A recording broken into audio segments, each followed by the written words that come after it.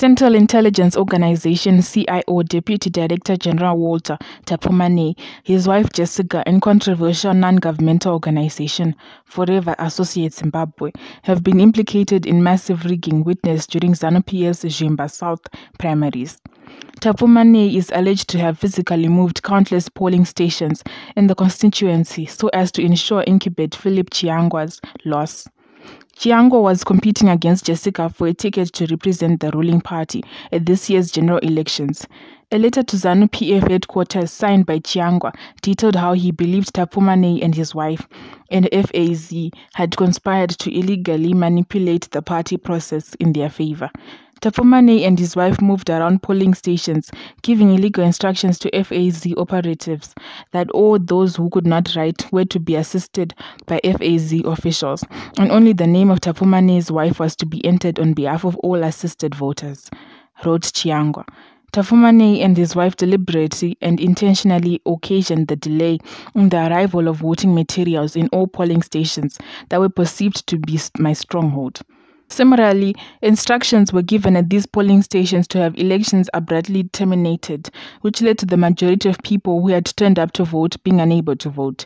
Tapfumaneyi and his wife moved around polling stations openly campaigning and menacingly and threateningly intimidating voters that should Jessica Tapfumaneyi not be voted for, harm and calamity would befall the areas where she would not emerge victorious. Overall, there were gross anomalies and irregularities which were deliberately calculated to achieve electoral fraud so as to skew the votes in favor of Jessica Tapfumaneyi. The total number of ballots distributed do not tally with the number of ballots at the closure of the election. There has also been a very systematic pattern whereby all votes that had been cast in my favor were scandalously classified as spoiled particulars, indicating my name. There was intimidation of voters, resulting in many being turned away from the polling stations on the basis of their relationships with myself. FAZ and the CIO have been accused of rigging Zanu PF's internal elections in favor of anti-Mnangagwa candidates and G40 members over last weekend across the country. Norton Member of Parliament Themba Mliswa this week claimed Tapfumaneyi and FAZ's actions had put Mnangagwa's presidency in a precarious situation. Bora Musangwe is coming. Zanu PF people are quick to get angry. I know them. They become emotional. This is a big mess and Mnangagwa must face this honestly. All this was done by Tapfumaneyi, said Mliswa.